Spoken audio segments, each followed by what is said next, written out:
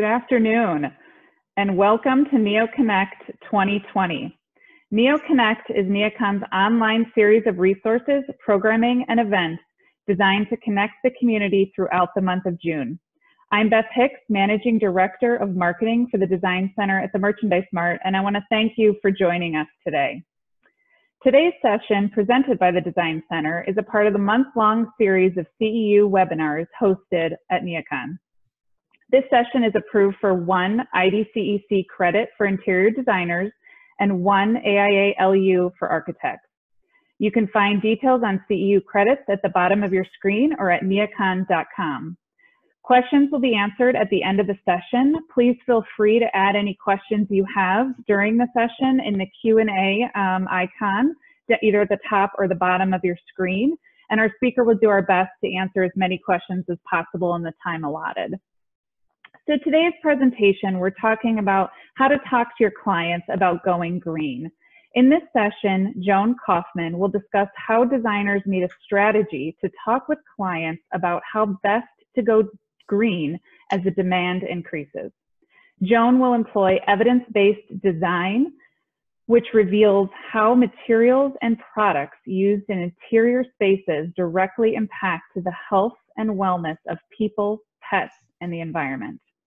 You'll learn to compellingly inform your clients with accuracy and also how to navigate the latest industry resources to ensure you have the knowledge, tools, and foresight to make sustainable, healthy, and informed decisions for building occupants, as well as provide documentation for project accreditation submissions.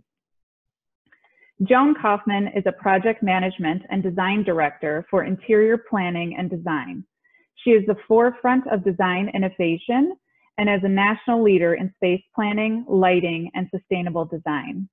Utilizing her master's degree in public health, she has dedicated her career to fostering health and wellness throughout the built environment. Her approach of using products that are healthy for both clients and the environment has resulted in award-winning design and LEED accredited spaces. She is a past national board member of ASID and was inducted into the ASID College of Fellows in 2015. Joan is a winner of the Halo National Lighting Competition and has been selected as a 2020 National Design Influencer. Please join me in welcoming Joan Kaufman.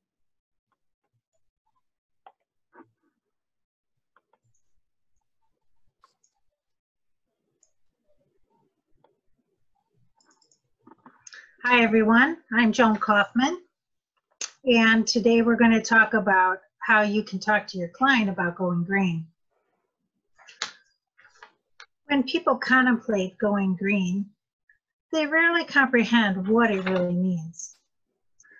It means making a choice, making conscious choices to incorporate healthy materials, practices, and behaviors into the company culture and into one's lifestyle. This is a brief overview. Each topic that we touch on today could have a CEU all its own. So the goal of this presentation is to help make sense of all the many facets of going green for our clients, to help make it meaningful for them. Why? Why is going green important? Why is it worth talking about? Why would your client want to bother? And why would they listen? Because every design decision we make, we believe, impacts the health and wellness of all of us and our planet. There is nothing more important than understanding that we have one planet and one world that's interconnected. I think we all realized that through COVID. It really brought us a higher level of awareness. The interconnectedness impacts each of us for our personal health and wellness. Going green is important for our health and wellness, for the health and wellness of our clients, our staff, as well as the health and wellness of our planet and the environment. We have a finite amount of space, and our resources have limits. And our technology also has limits. How did I get to this place? Well, many years ago, this little story, my daughter was a soccer player. Back then, she was about 7 years old. And she loved soccer. She was very good at it.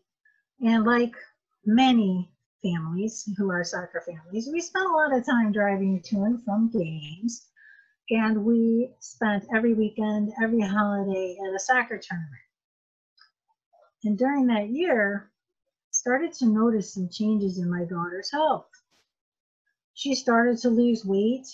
She started to feel bad. She started to be fatigued. She started to have stomach aches.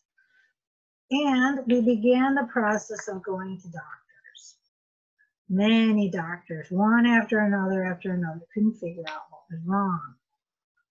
We finally did figure it out, and I spent a lot of time with her at Lurie Children's here in Chicago. And through that process, as a parent, I began to question why. Why did this happen to us? What did we do wrong? What needs to be changed? How did our daughter get sick? And I started doing research, and I found out that where we were living was in a cluster area. There were 5 EPA cleanup sites within a 25-mile radius of our home. I dug deeper. I started finding out a lot of things. Through those years, I started doing research about the soil, MTBEs, you name it. I read everything I could get my hands on. We also changed our family diet quite a bit. I had a son who was allergic to some foods, and we altered that. So needless to say, we no longer live at that house. We have moved, and we live in a much healthier environment, I would like to think. So going green, I learned, is a multifaceted approach. It's actually a mindset. It encompasses every part of your life, start to finish, and it's something that you begin to incorporate in one area and it will impact another. So that's why I'm interested in going green, and that's why I'm passionate about talking about it to clients. But what is it? What is going green? There's so much information out there, it's easy to become confused. Designers as well as clients can go on information overload. So we're going to simplify it a little bit. Let's talk about environmental impact. There are 2 main buckets: environmental impact and human impact. Environmental impact has to do with sustainability, the carbon footprint, our water footprint, resource use and conservation. Individual impact on human health and wellness has much more to do with indoor air quality, lighting, accessibility, ergonomics, toxicity, and carcinogens. So those are the 2 main buckets. And you'll find a common theme running throughout. Environmental factors are very broad. So you'll find laws governed by the EPA, there'll be policies, things of this nature. Human impact also encompasses behavioral choices, lifestyle choices, fitness, meditation, diet and exercise, sleep. These can also be brought into business practices. The foods we provide in our facilities for our employees, whether or not we provide fitness centers for our employees to use, those can all be part of the picture. Going green is a process of renewal. Once we increase awareness, not only ourselves but our clients, we can act on it. And we can begin to transform our space into an eco-friendly environment. So now we know why we want to go green and why we might want our client to go green and why they would even care. And we know what going green is. We know it's a multifaceted approach. Now how? Exactly how do we talk to them? Well, the first thing to do is to find out what matters to the client. What's their motivation? What possibly would resonate with them? Not every client wants to be certified. Some do because it's a great marketing event. It's a great marketing asset. But not everybody wants that. Some clients just want to have a healthier home or a healthier office for their staff. Or in the case of several of our projects, they just want a healthier place for the pets that they care for and the pet owners. So what's our role? The role of the professional consultant. Whether we're an architect, a designer, an engineer, we're a consultant. And our role is to be the client's advocate and educator. So how do we educate our clients? First step is to educate ourselves. We need to study and evaluate the options and present clear and transparent information to our clients. They're relying on us. They simply don't have time. That's why they hired us. So clients are looking for us to advise them. They want to trust us. That's why we have to provide transparent and accurate information. Other things that can help us to become educated are to obtain our LEED certification, to obtain our WELL certification, or to attend CEUs. The most important thing we can do for our client is to help devise the project strategies and initiatives for going green. In our company, we actually treat going green much as we would a project. There aren't very many clients that I know who would embark on any kind of endeavor without knowing the cost. So the next step that we have to do is find out, first of all, what is the client willing to invest? What are they willing to invest in terms of time and money? Both are valuable and both are necessary.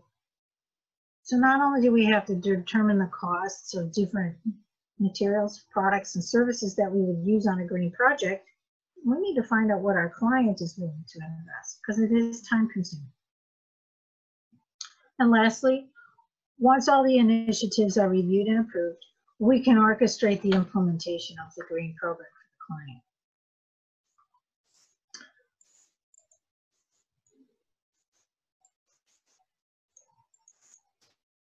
So the role of the professional consultant is to design the green initiative, whether it be for a company or for a homeowner, and then to manage that implementation.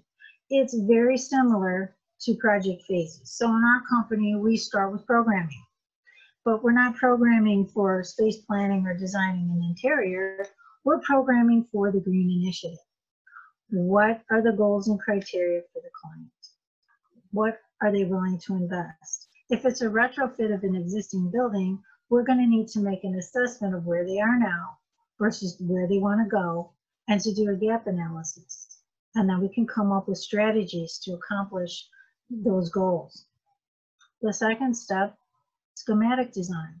We outline in a brief way the initiatives that we'd like to implement for the client's green initiative.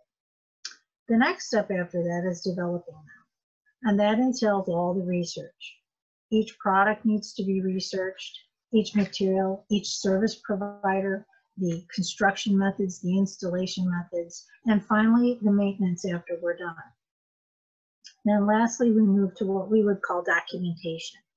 Now, different from construction documents, we would be doing other documentation, whether that be to become LEED accredited, LEED certified, or WELL certified.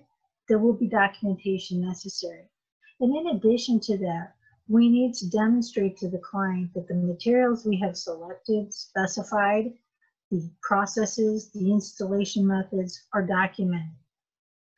When we are developing a green initiative, this is also the policies and procedures that the company might follow, or just the goals that a homeowner might have.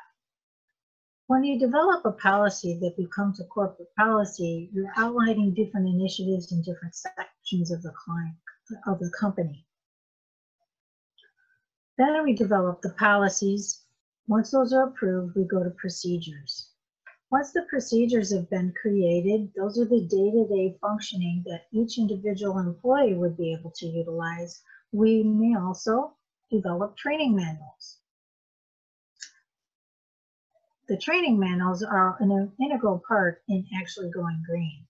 So let's say, for an example, you've decided that your company is going to eradicate paper. We're going to move all documents to the cloud, and we'll only print things on a very rare case, absolutely necessary. So in order to do that, we would become a company-wide policy. There would be certain times when things would be printed. But in order to do something like that, we'd have to devise a storage process. Where do you keep your files? Who has access to the files? Who maintains them? Who audits them? So that would be a major document control project. But going green in that way and eradicating paper is an amazing endeavor, and it achieves a great deal. Lastly, we would have bid negotiation or pricing. We go into service companies. We might be interviewing multiple companies. Once you get through this process, maintain your information. We have a really good go-to list of trusted suppliers, installers, manufacturers that have processes and products that we have found are effective on our projects. So we developed a little library. And then lastly, you're going to go through your administration. Now, we would be the ones to do the project management for our green initiative, just like we would for any other project. And one of the most important things after the project is implemented is to do an evaluation. There is always something that could be improved. And continuous improvement is what makes things better each time. So, going green, it's for all built environments. Where we work, office, hospital, airplane, spaceship, retail center. All spaces impact health and wellness. Where we heal and replenish, healthcare centers, fitness centers, yoga and workout centers, recreational centers, and where we connect and provide for our family, doggy daycares, animal hospitals, hotels, restaurants, childcare centers, and schools. Literally every space. Where we live, where we stay, whether it be a hotel for a temporary stay, a senior center for an aging parent, or our own personal home. In the industry, there are two main certifications prevalent right now. LEED, which began in 1998 and was started by the U.S. Green Building Council, and WELL, which began in 2013, which was started by the International Well Building Institute. Incorporating both of these standards on a project in concert yields the best possible result for your project. The goal is to optimize building performance for the environment and for human health and wellness. These are third-party certifications. They're evidence-based and science-based rating standards that are applicable to the built environment. They help us quantify the effects on the environment as well as human health and wellness. GBCI, the Green Building Certification Institute, certifies both of them. So combining the built environment and health and wellness with dual certification is the highest goal. Let's talk a little bit about LEED. LEED has been around a while, and there are 6 main criteria in LEED. And with WELL, there's a saying. We start with LEED, deals with location. We're just going to do an overview. We're not going to get into every detail here. Location and transportation, sustainable sites, water efficiency, energy and atmosphere, materials and resources, indoor environmental quality, innovation, and regional priority if it's applicable. With WELL, it's a little bit more human-focused and human-centric. We deal with air, water, nourishment, light, fitness, comfort, mind, and innovation. So for example, when you're looking at daylighting, LEED will dictate a certain amount of daylighting, a percentage. And WELL will talk a little bit more about the time of day, the exact amount of light, the color rendition of the light. So it gets a little bit more in depth. So again, the combinations of the two standards is the ideal. Complementary certifications, if you're going to pursue them both, require some planning. It's possible if you streamline the process. You don't want to have to repeat steps. So if you decide you want to pursue both, the best thing to do is to start an initial evaluation. Do a complete assessment. So if it's a new construction situation, you'll want to assess all aspects of both. And in our company, what we do is we have it on an Excel spreadsheet, and we have the two columns, and we see where the crossovers are. And that's the way we start with our initial assessment. One of the most effective things is the questionnaires that WELL provides. They're very helpful, and they give a pretty good idea what you're going to need to do. If it's a retrofit of an existing building, you need to make a survey of your major systems. So HVAC, lighting, probably do a survey of the plumbing. Take a look at all the major systems in the building. Decide where there's maybe room for improvement. And again, doing a gap analysis will be pretty important. Acoustics is a big component that we didn't spend as much time on back in the days of LEED. Now we have both. And WELL places a little bit more focus on acoustics. On the project that we just completed, we have an acoustic consultant. So in cases where you don't have the expertise, or in our firm, it's just better for us to bring in a consultant than it is to devote the time necessary to become expert at that. We've also on other projects used lighting consultants. And as with LEED, there is always a commissioning authority. So we are always working with consultants. So when talking to our clients about going green and compelling them, if you will, for all these great reasons, and showing them how they're going to have an amazing building, benefiting their own health, the staff's health, their wellness, what barriers might we run into? Well, there's a lot of myths out there. They might say to us, I've heard a lot of negative information about going green. It's expensive, the materials are inferior, the claims that these manufacturers make aren't really true. And some of that was true in the beginning when we first had green products. There are 5 main barriers. The first is lack of awareness. And as we talked about earlier, we are the client's educator. They're going to be looking to us. So the more educated we are, the more likely we are to be able to educate them. There's some negative perceptions. How do you overcome those negative perceptions?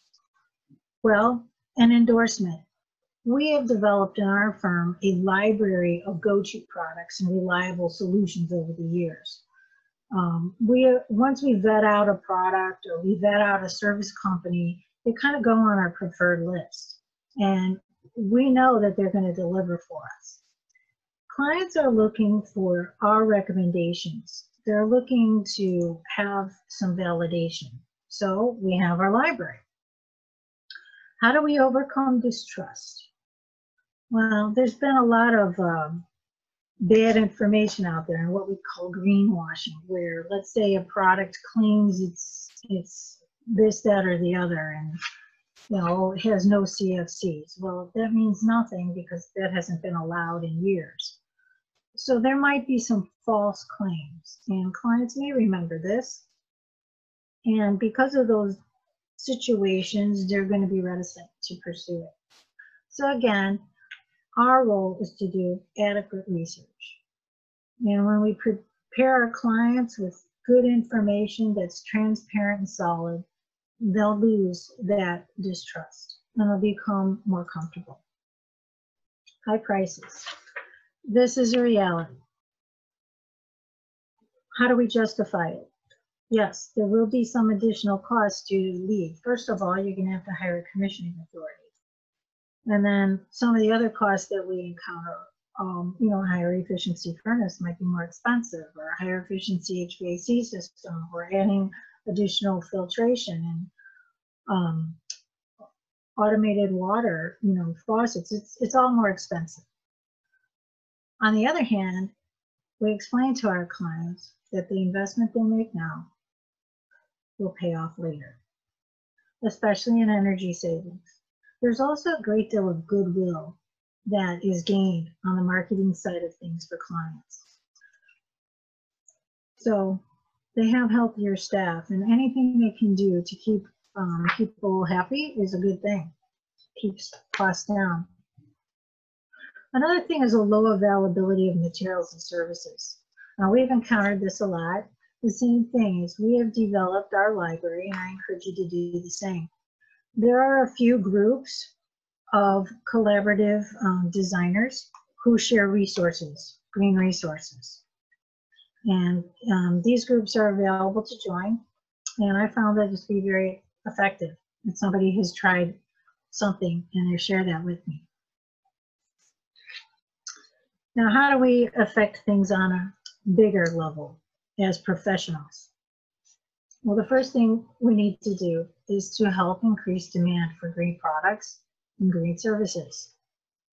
We as professionals can influence. We can influence our manufacturers to provide more products and to provide better products. We can also encourage them to figure out how to charge a more reasonable rate and not charge more. So as businesses, we can request and demand access to these products. It's the supply and demand principle. The more the demand, the more the supply will be made to meet it. And through that process, the costs will go down.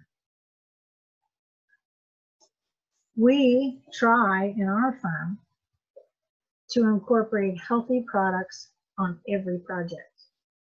Whether the client is asking for it or not, if there's no difference in cost, we will choose the healthier product over the non-healthier product.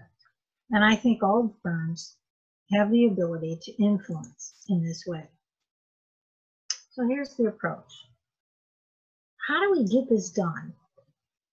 There are some really great resources for, especially on the commercial side.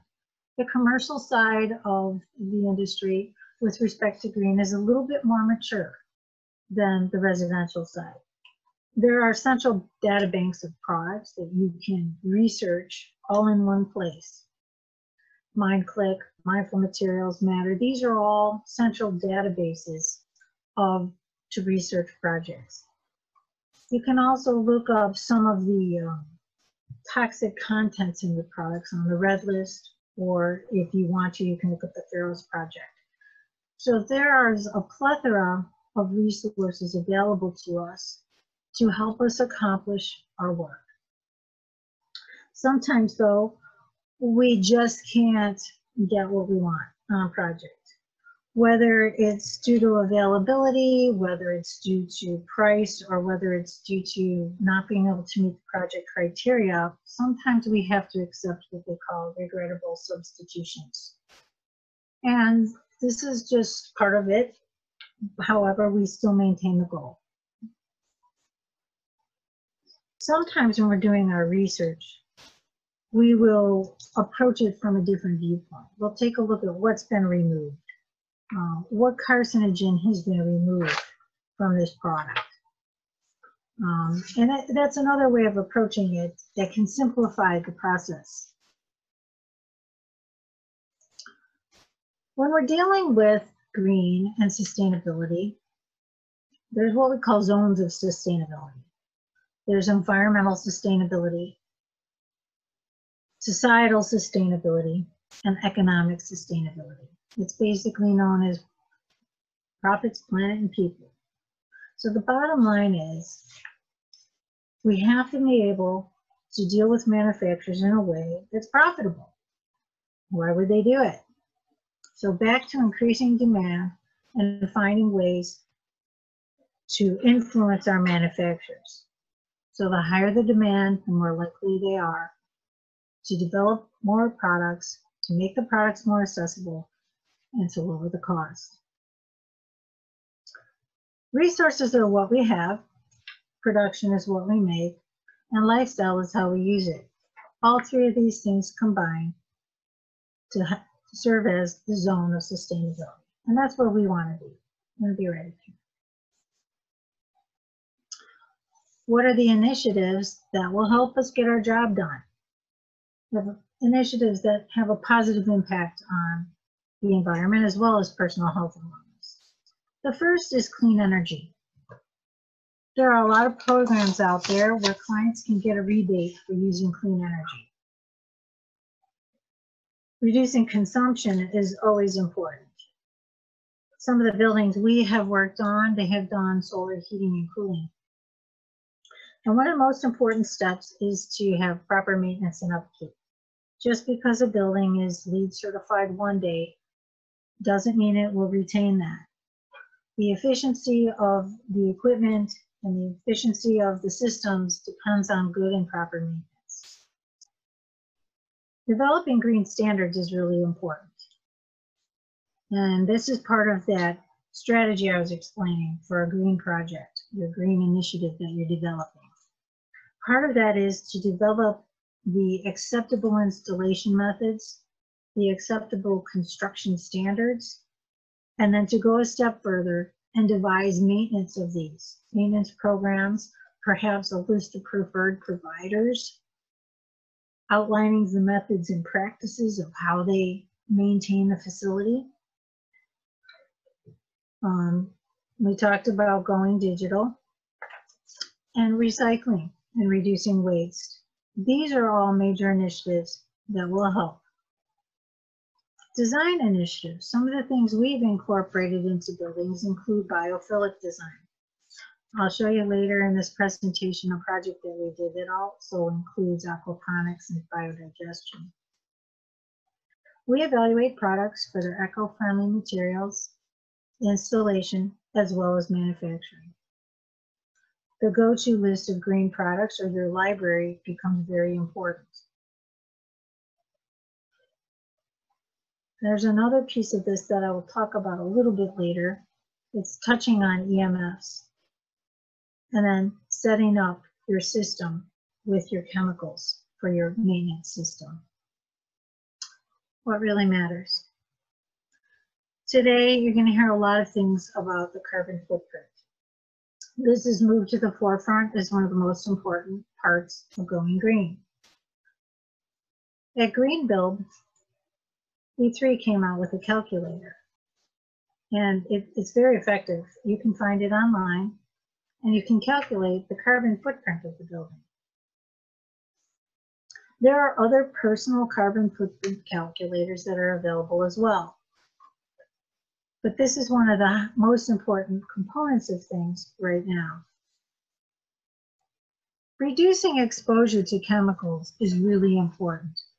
Non-toxic, no VOC, non-carcinogenic products are the second biggest thing we can do when defining a green program. Avoiding harmful ingredients. So we take a look at the composition of fabrics. We take a look at the composition of furniture, like using level. We take a look at where something came from, how it was produced, and what's going to happen after, where it goes back to. Responsible consumption is another important component of things. We want to recycle as much as we can, and we want to reuse things as much as we can, or repurpose them. And we need to develop systems and standards in our companies and in our private lives for doing these things. Where are we going to have recycling? How is it picked up? Where is it taken to? Does it need to be sorted? So not only do we want to have it, but then we need to go a step further and not only design the space to have the recycling, but go to the service providers and make sure that they are taking to the right place, that it's sorted or not sorted, and how that process is being handled. And lastly, we can facilitate green lifestyle choices. I'd like to share a few case studies, just some examples of some projects we've worked on. I can tell you a little bit about it. This is an animal hospital. It's in Naperville. It is a LEED certified building, and it has won several awards. There are a lot of good initiatives with this project, so I'd like to share a little bit about it. This project, even though it's in the suburbs, it has accessible public transportation with the PACE buses. The PACE bus stop is about a block and a half away, and it's also next to a bike trail that connects to Springbrook, which is the forest preserve, and the bike trail connects to the Illinois Prairie Path, the Prairie Trail, which is a big bike trail that runs through all of Illinois. So it's a wonderful site location. The prime parking areas were given for employees who carpool, leafy vehicles, and there's also electric plug-in for electric cars.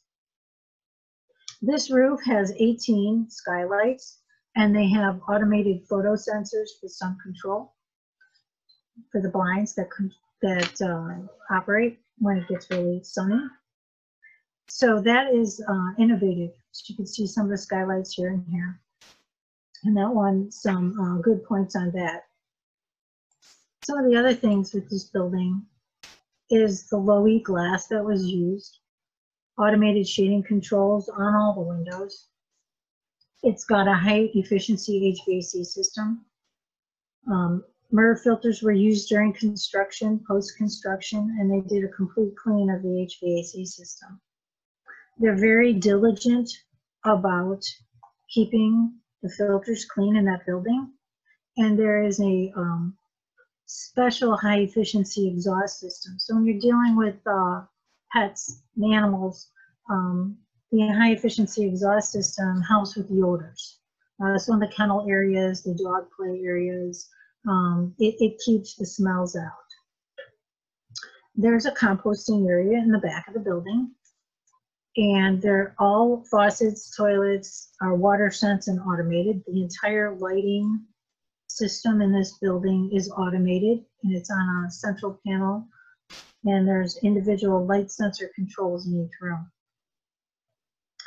Waste removal is an important thing when you're dealing with animals. So we had to work with EPA for disposal of pet waste. That's another thing that was interesting to learn on this project. They do recycle the rainwater, and there is a windmill out in front of the building that generates power. The building does have solar power and heat. It is also powered by an HVAC system, but there is solar power as well. Inside the lobby, there's an entire wall that is plants, and it's biophilic design elements. And there's a large aquarium next to the reception desk where we used aquaponics. All materials in the facility were chosen to have no VOCs. A few had low VOCs. We paid close attention to recycled content, and we took regional materials for the outdoor play area. And there's a separate cat versus dog area. That's a commercial project. Now I'll talk a little bit about a residential project. This project is being built from the ground up. It's been working on it for a little over a year. And this client sustained a chemical injury. So they're very interested in green, and they're very interested in healthy products. So we chose green label carpet for them. They have very little carpet in this house. Almost everything is either porcelain tile, natural stone, or wood. So for the areas that is carpet, we chose wool. And not only do we have wool carpet, which has no VOCs and it's completely non-toxic, it's wool pad. And usually if you've ever done a broadloom installation on carpet, you know that there's heat sealing tape. It's kind of a waxy, gluey stuff that they put underneath the seam, and then they basically iron over it and it melts. And it puts out an odor. We did not use that on this project. The client understood for it. So what we did do is we have an outstanding installer who knows how to deal with high-end carpet, wool carpet. The pad seams are sewn, hand sewn, in the field, and so are the carpet seams. It's very effective, it's beautiful, and it's absolutely green. Some of the other things that I'll tell you, we ran into some challenges. Installation methods matter, and I'm finding this is to be one of the greatest challenges. So just to kind of share, our greatest challenges have been with wood stains, varnishes, so adhesives and sealants. So even though the wood floor has been finished and is now encapsulated in a waterborne polyurethane, the 2 days of floor finishing, we couldn't let the client in the house. There's a very noxious, toxic smell. So if it's something where we're working on a project where it's a retrofit or it's not new construction, we make the people stay in a hotel. Once that happens, there's another thing that we've encountered is the countertop materials. Countertop materials, often we run into problems. The materials are green, the materials are non-toxic and no VOCs, but where they seam it, it's with a very toxic odor, epoxy. And I haven't been able to find anything. So if you do, please email me. I would like to know, because I've had every installer that we have ever worked with try to find something non-toxic for your quartz and stone seams. Kitchen cabinets is another one. There's no such thing as formaldehyde-free. We haven't found it. So again, if you know something, please share. And I've got some cabinets that are custom made for this project. They're no added urea formaldehyde plywood core, and they have a wood veneer, and they had to be off-gassed. So when the product was finished, we off-gassed it at the warehouse before it was delivered to the site. It's now at the site, the cabinets, and they're off-gassing for an additional 2 weeks. So that finish will cure and will not give any VOCs to the client. The client is also very sensitive to EMFs. And so she has, I'm going to talk a little bit about electromagnetic frequencies and a little bit of the things. We have more and more of these every day. We have Wi-Fi, we have, computers, everything. So this particular client is sensitive to this, and she wanted us to limit it. I don't know anybody who can really get rid of Wi-Fi. Even if you got rid of Wi-Fi in your own environment, you would have the Wi-Fi from the 2 neighbors around you coming into your space. So what we did do is we did this one at Springbrook, the Animal Center, and this client has a shield around their transformer. The big ugly transformer in front of the building. We built the masonry surround, and it's got a shield inside of it. Now our client actually hired an EMF consultant, largely because she's experienced some of the negative effects on the body, which are typically a weaker immune system and a weaker reproductive system. It interferes. So through this, she has certain areas in her home that are hardwired. And in our office, we have Wi-Fi free zones. So like at Springbrook, all the dog areas, the kennel areas, the grooming areas do not have Wi-Fi. Let's see, where are we now? We've all just gone through coronavirus. And there's some really interesting studies out there that I have read from the International Energy Agency that is showing a 6% reduction. 6% reduction, sorry about that. So CO2 emissions have gone down. It's due to a lack of travel. With everyone being at home, there's no travel happening. In Paris, there's a study out there right now, the lockdown impact of CO2 emissions in the month of March alone showed a drop of 72% in Paris. So people are optimistic that this has given us an eye-opening moment and that hopefully change will happen. So it's up to us to work with our local jurisdictions, to talk to our senators and representatives. What will happen? There's a variety of stories out there, there's studies. Everyone's trying to predict what will happen. We can either go back to the status quo, or we can make change, and we can maintain this drop. So that's what I have to share with you today. And I'd like to show you and share with you this list of beneficial resources that you can use to help yourself become educated and to rely on to sort through the products for your projects.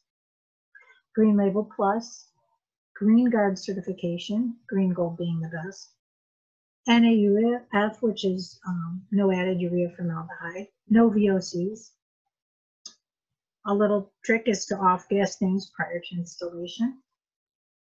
Selecting non-toxic adhesives and sealants.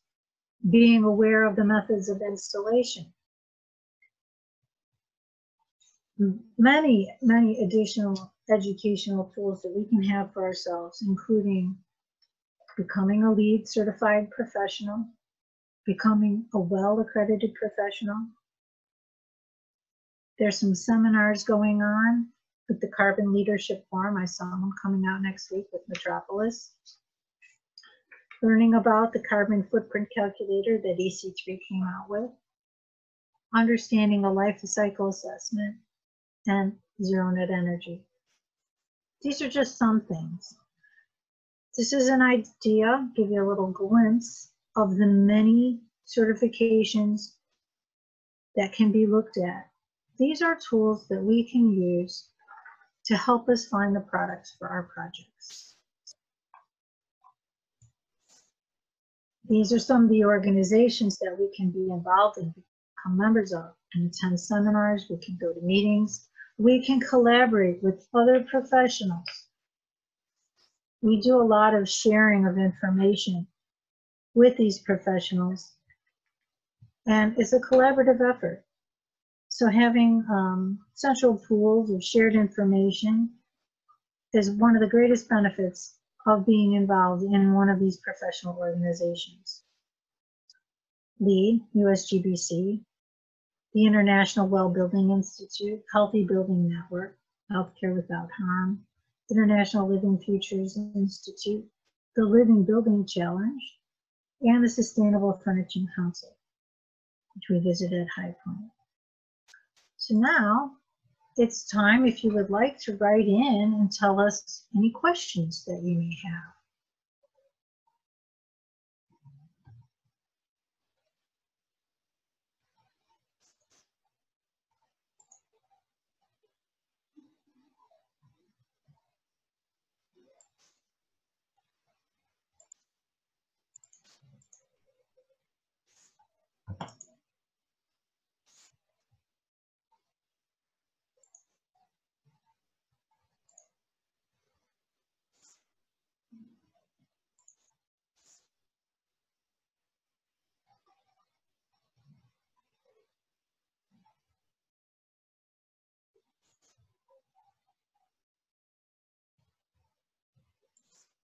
Okay, I see a couple good questions here. What is the best first step in going green? I think the best first step is to become educated yourself about why. Why do you want to do it? What is your motivation? Or if you're talking to your client, finding out what their motivation is. What resonates, what matters. Is it a health concern? In my case, it was. Is it just a benevolent desire to provide a better environment for your staff or your customers? What's the motivation? Here's a good one. How do you apply LEED or WELL certifications to residential projects? Are there subcategories for residential applications? There really aren't subcategories for residential applications. LEED and WELL have different divisions within them for residential applications, but going green in and of itself is for all environments. So how you would apply those certifications to residential is using the same criteria. So there's LEED for residential is a little bit different than the 6 categories of commercial. You could become a LEED Green Associate. That's one beneficial thing for residential. But for all practical purposes, looking at the WELL certification for residential and applying green principles is pretty much the same as a commercial job. There's really no differentiation. You're still going to take into consideration air, water, light, all the same criteria. Here's a good question. How do you sell a client on increasing a budget to allow for the costs associated with green design? I think one of the most important things to do is, first of all, define what exactly the costs are going to be. When we worked with our client on the animal hospital, they had some expectations. And the costs were a little bit higher than expected, and we justified it in a number of ways. First, it is an intangible, huge marketing benefit. It is a premier facility in the western suburbs. People come from all over to take their pets there because they know that the facility is green. And I think that is something that is really worthwhile. The other piece of it is the amount of money that they save over the long term for their highly efficient solar-powered facility and a high-efficiency HVAC system is immeasurable. They do a very good job of maintaining their system, so their lighting levels are kept intact. But again, I think the biggest way to encourage a client to increase their budget is to demonstrate for them how they will get it back in the long term. Here's a good question. Do clients always need a much higher budget to implement design, or rather does there need to be a shift in the budget? This is part of what we talked about with designing your green initiative. Part of that process is doing a study on costs, so that if you include these costs on the front end, it's much easier. They won't need a higher budget because your budget will be established upfront and they will be expecting it. And there really is no point of comparison because from the very beginning, if you design your project to achieve WELL and LEED, and simultaneously you're designing your green system, the cost of the project will be incorporated from the very beginning.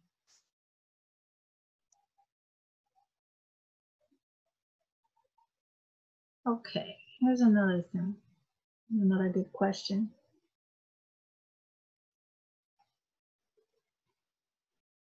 Where are the best places to stay up to date on green initiatives and growth in the industry?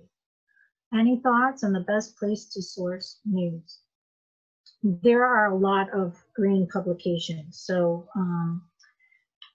I think the best thing to do is to join something, join a organization. You know, it depends on your profession and your area of focus. You know, if you do healthcare, Healthy Building Network, Healthcare Without Harm, those would be highly beneficial to you. Becoming a USGBC member would always be beneficial. You can go to meetings, you can meet other people. Going to Greenbuild, I went to Greenbuild last year. It's a really good conference. There are many people there, manufacturers displaying their products. There's a ton of seminars you can attend. So Greenbuild is usually in November each year. And I would recommend attending that conference. So those are just a few things you could do. Let's see.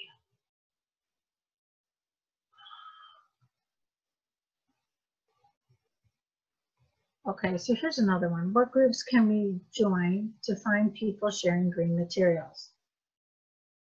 So there's a green collaborative group, and it's there's a group of ASID designers that do it.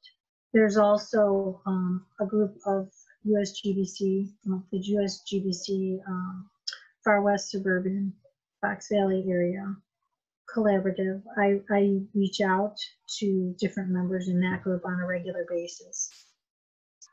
And so most of the time, we end up doing it that way. Let's see.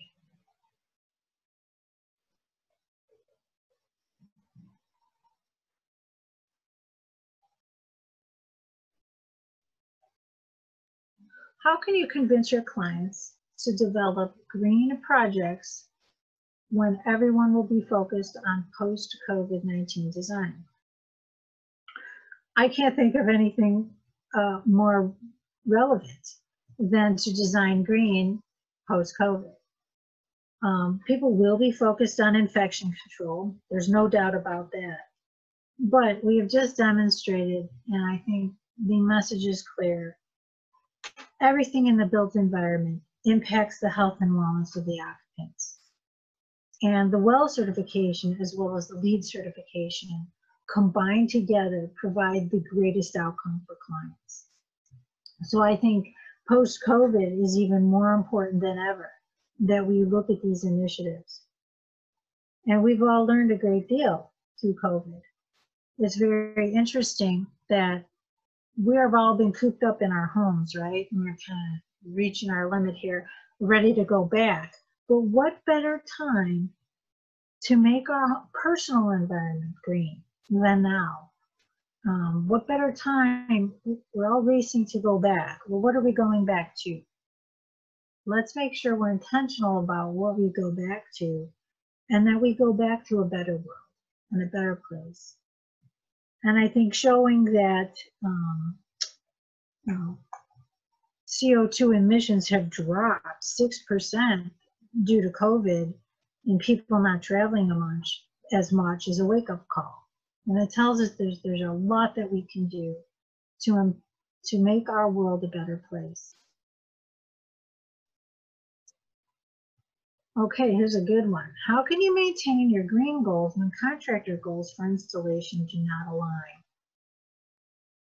I will say that designers are influencers. Design professionals, architects, designers, engineers, we are design professionals. We are the influencers. We need to manage the projects.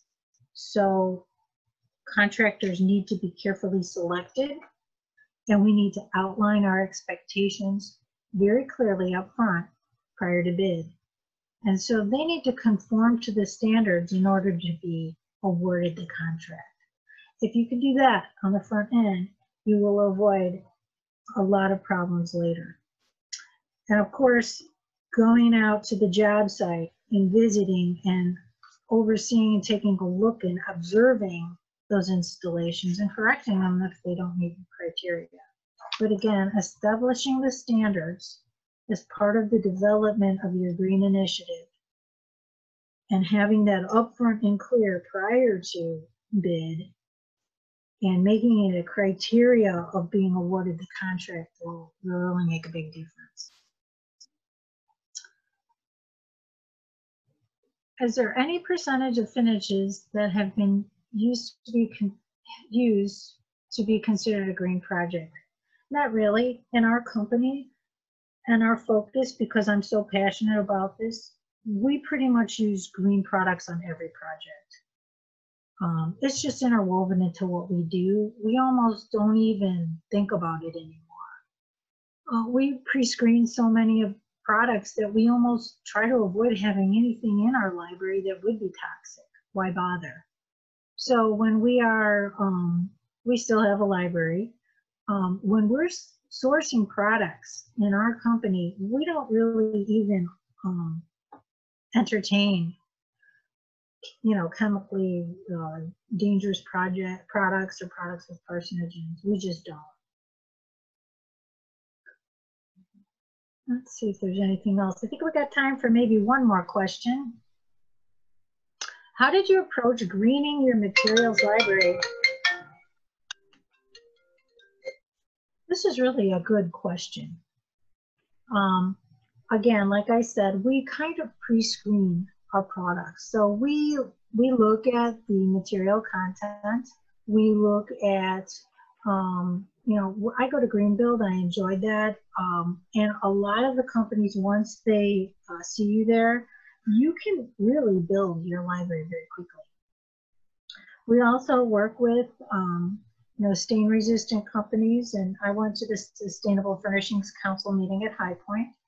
So there's many, many ways that you can begin greening your materials library, and I think it starts by talking to your sales reps.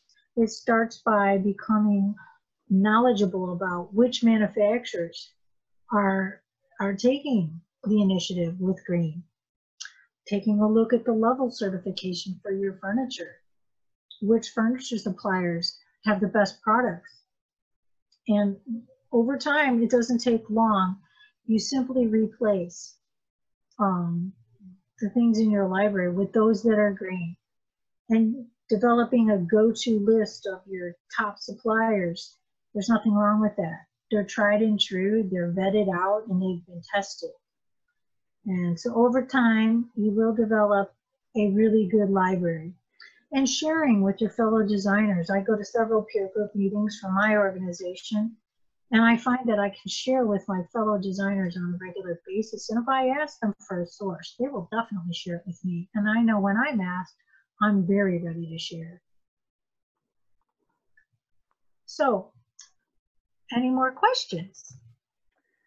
You know, Joan, I think we're out of time today, but I just want to thank you very much for the wonderfully informative presentation, and appreciate everyone who joined us today. And please visit neocon.com for upcoming programming throughout June, and the recording of this presentation will be on our YouTube page just in a few days. So thank you again, everyone, for joining, and thank you, Joan, for your time today. Thank you.